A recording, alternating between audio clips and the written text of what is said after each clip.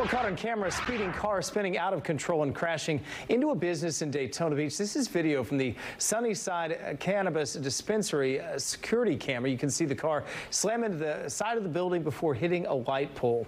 From another angle, you can see a cat racing to get away as that car barrels toward it there. This all happening moments after the store closed.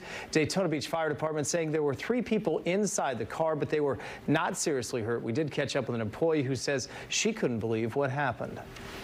The video of the car going in a complete circle and landing on the pole and being okay in the end. Thank God our cats are okay. They got away in time.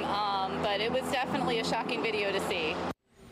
Now, no one was inside the building at the time. The store now is back open for business.